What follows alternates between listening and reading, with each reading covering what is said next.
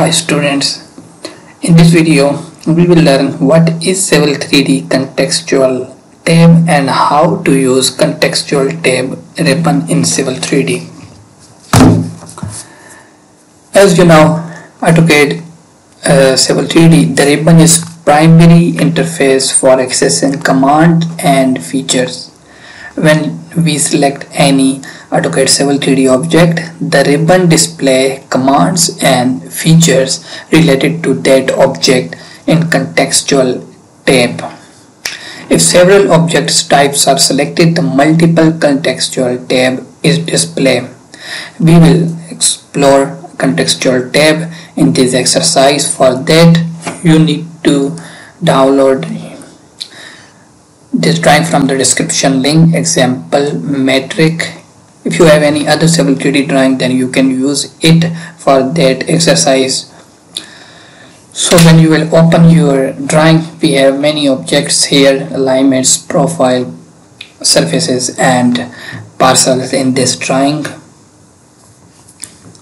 Select any parcels here, acquisition 7. When you will select your parcel, you can notice that the parcel contextual tab has been displayed. So where we have labels and table, general tools, modify and launchpad. These are commands related to our parcels. So with the parcel which is still selected, now click a parcel line and you will see here when I select parcel line, it will display the multiple contextual tab. Here you can see it's multiple contextual tab, and here we have just general tools in this multiple contextual tab. Now use escape to clear the cancel our selections.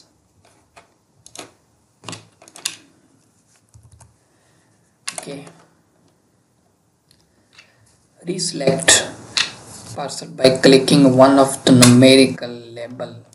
Again, you can select your parcel and select the down arrow next to modify panel here. So it's a little trick that if I click here, then it will move back. So if you don't want to move back this panel, then here you have a pin. When you will click on the pin, the bottom left corner of the panel, here you can find this pin.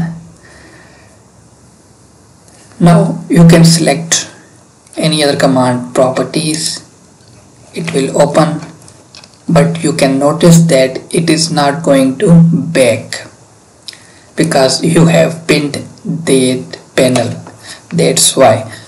So when you will deselect your objects in drawing, then it will go back, where you can see here when I will press escape, now it's go back.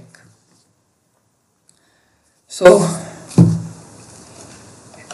it's very important to know about contextual tab.